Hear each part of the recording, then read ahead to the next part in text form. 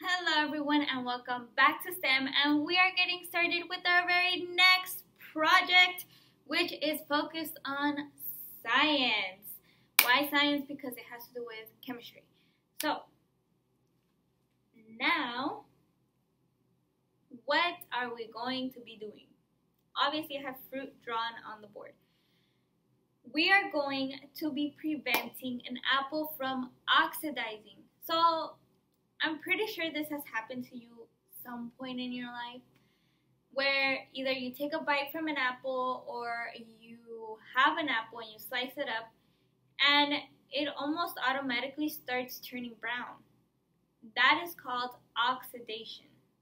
Okay? So what we are going to be attempting to do is preventing an apple from oxidizing with other fruits. What?